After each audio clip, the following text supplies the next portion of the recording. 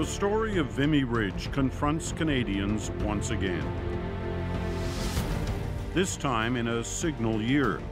100 years after the battle, 150 years since Confederation. Vimy's cries of triumph and mourning have echoed through the decades.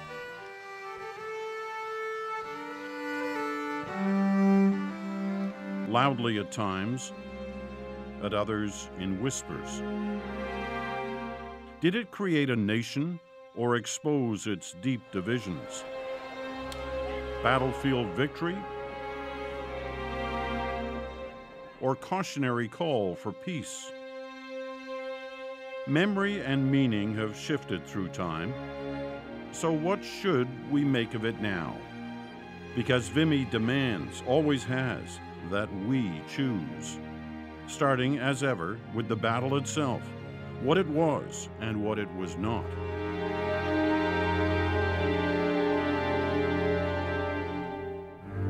It began early in the morning, April 9th, 1917, a cold Easter Monday. Canada's 4 divisions, 100,000 strong, and fighting as one for the first time, were grouped in order down the line. 15,000 infantrymen waiting for the attack to begin. It was utterly dark still, pitch black. You could hear this tremendous swish of the shells overhead, and then just a continuous crash along the line. I felt that if I had put my finger up, I should have touched a ceiling of sound.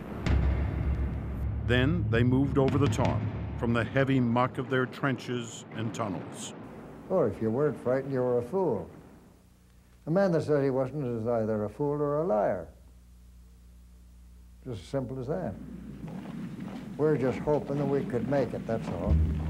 Making it was far from assured. It was no foregone conclusion. The Germans had spent 2.5 years fortifying the ridge. It was a very powerful position.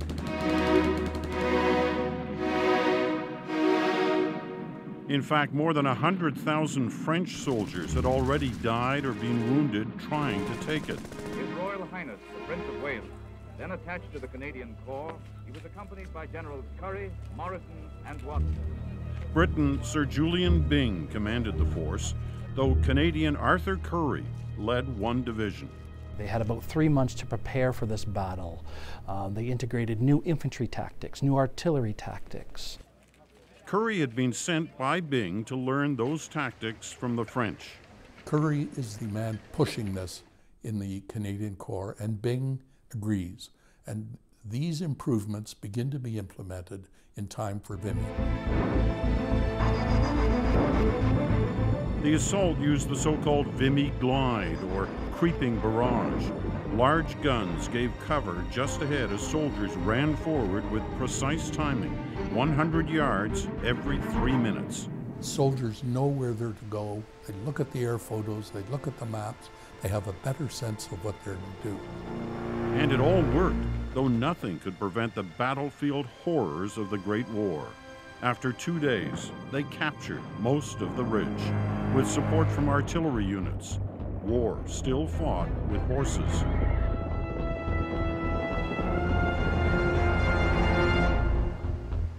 On the 4th day, the highest point, the so-called Pimple, fell. The battle was won, but at such a cost. It was soil and mud and sweat and blood. It was where they achieved a great victory, but also where they lost thousands of their friends. 3,600 Canadian dead, 7,000 wounded. Men fight really for their comrades more than anything else, side by side, and brought out great acts of heroism and great acts of self-sacrifice for others. Still, after 2 years of losses, the Allies had needed a victory. The Canadians had delivered, and Arthur Currie soon took full command of Canada's troops. The Battle of Vimy Ridge was over. The debate over its meaning was just beginning.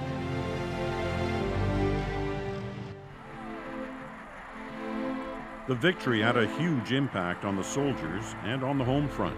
What it did do was make the Canadians think that they were special And they were. They were very, very good soldiers, and that mattered to Canada, to the Canadian Corps, to the soldiers. It was all over European newspapers. It came to in Canadian newspapers, so Canadians were very proud. The Allies were very happy. That brought Canada out of the First World War thinking, yes, I think we can be a country among nations and we have something really to contribute here. But for all that, the battle itself was of tactical importance only. It was later Canadian victories which actually helped end the war. The victories of the August, September, October, November 1918 tended to be forgotten, even right after the war. Those 100 days battles were championed by Arthur Currie himself. He thought other victories were more important. I think he was right. Yet it was Vimy that took hold in the Canadian imagination. Brigadier General A.E. Ross recalled its first moments. In those few minutes, he said, I witnessed the birth of a nation. A powerful image for a country still a decade away from full autonomy. Powerful, but not entirely accurate. Because Vimy helped convince Prime Minister Robert Borden that Canada needed more troops from across the country, leading directly to conscription. Conscription became a hugely divisive issue between French and Canadians. It really split the country. So it's tough for anyone to argue that the Canadian nation was born at Vimy Ridge.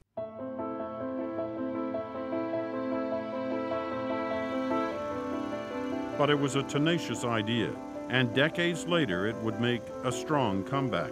Before it did, though, there rose up a new monumental Vimy symbol for Canadians to contemplate. The Vimy Monument is arguably the single greatest monument to the First World War anywhere. And that monument weeps like no other monument I know for its lost sons who'll never ever come home. When you walk that, there's still thousands and thousands of Canadians buried under that soil. The Canadian National Vimy Memorial sits on land donated by a grateful France.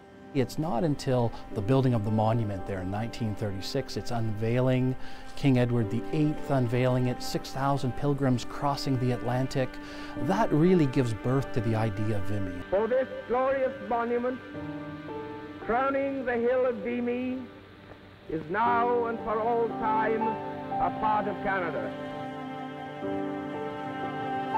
Yet what Canada's king unveiled spoke not just of valor, sacrifice, or victory, but of loss and mourning.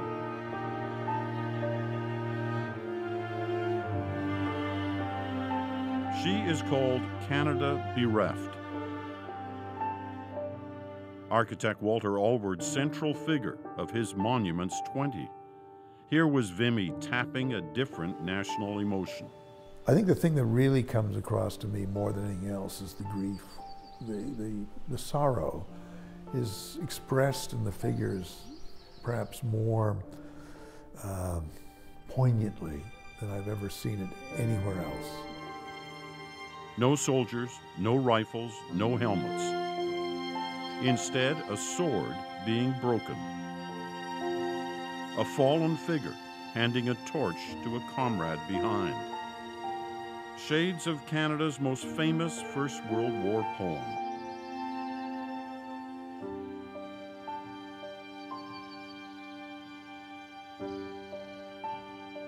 And the two soaring figures atop, justice and peace. Then there are these inscriptions. It became the gravestone for over 11,000 soldiers who died in France and who had no known graves. The Vimy Memorial reached beyond its namesake battle, giving a resting place for fallen Canadians from every battlefield and a focal point for a country to remember an entire war. Around us here today there is peace and the rebuilding of hope. But then just 3 years later, the world went back to war. And Vimy receded from view.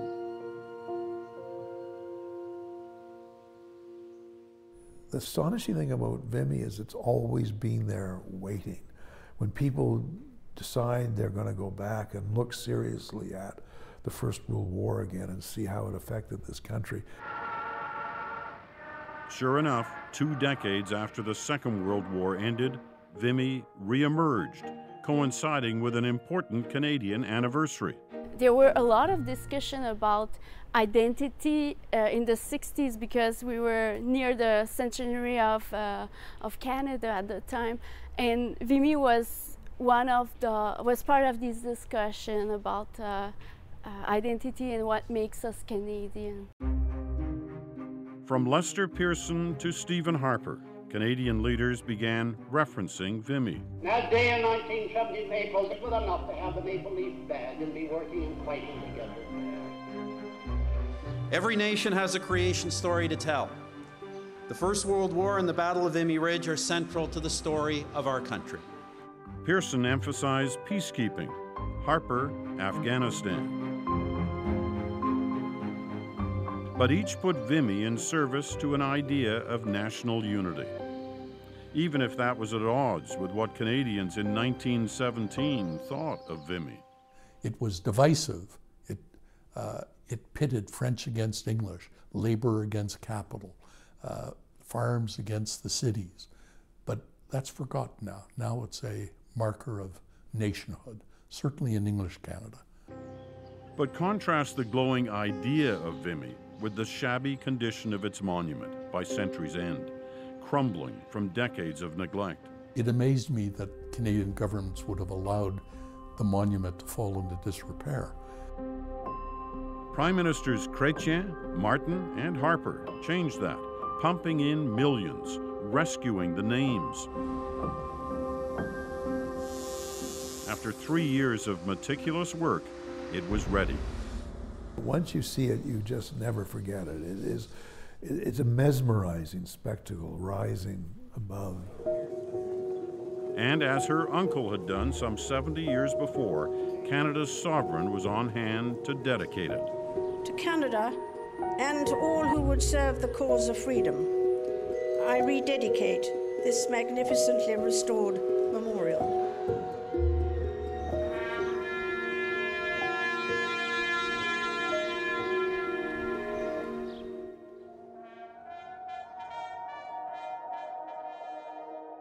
I love the fact that we have to keep going back and asking ourselves questions about what these monuments mean to us.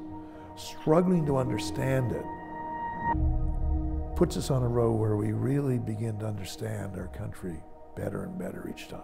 We choose what we say about our past. We select events that are important and have meaning for us, but it's also a reconstruction. And though the soldiers of Vimy are all gone now, their voices help us do that. We do regard Vimy as where Canada as a nation really started. When you've seen a man take a whiz-bang in the stomach, you lost a lot of patriotism. 2 distinct memories of Vimy, both rooted in history.